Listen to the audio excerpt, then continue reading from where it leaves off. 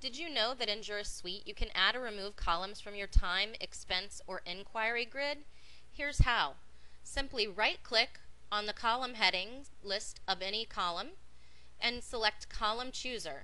This will pop up a list of available columns to add to your grid. Simply select the column that you would like to add, drop it in the appropriate location that you would like to add it to, and it will be in your grid from now on.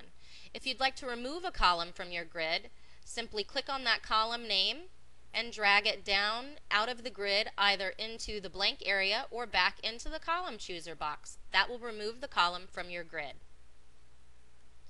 In Inquiry, to add a column to your grid or remove a column, click on any column heading, select Column Chooser.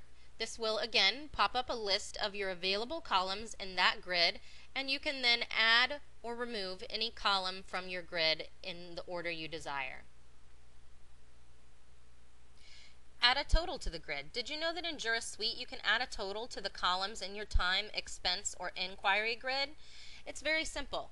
Right-click below the column name that you would like to add a total to, and select your menu option that you would like to select: sum, minimum, maximum, count, or average.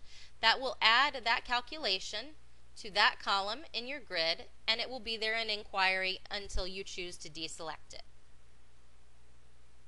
In My Transactions, to add a total to the grid, simply right-click on the column name that you would like to add a total or a count or summary to, and select Summary from your menu options and add the appropriate summary.